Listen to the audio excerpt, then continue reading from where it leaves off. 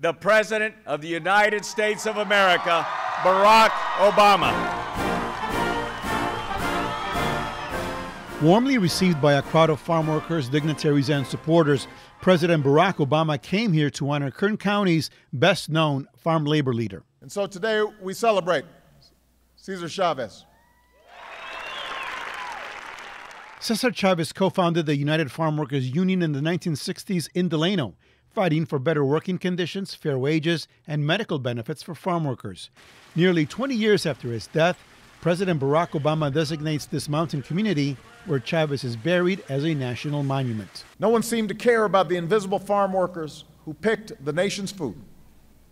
Bent down in the beating sun, living in poverty, cheated by growers, abandoned in old age, unable to demand even the most basic rights. For many here, this designation as a national monument symbolizes tremendous change for a movement that originated with very humble beginnings. It's a big day.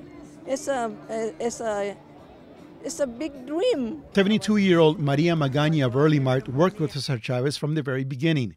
She was overcome with emotion, realizing that this struggle for civil rights is now recognized with La Paz being named a national monument. We have the president here in La Paz. Si se puede! United Farm Workers Union President Arturo Rodriguez used the occasion to thank the president and to press the issue of comprehensive immigration reform. I mean, we want immigration reform not only for farm workers, but for all immigrants in this country, and certainly we'll be talking to him about that and trying to determine how do we make that happen. The president ended his speech saying the world is a better place because of the work exemplified by the late Cesar Chavez. Let us honor his memory, but most importantly, let's live up to his example.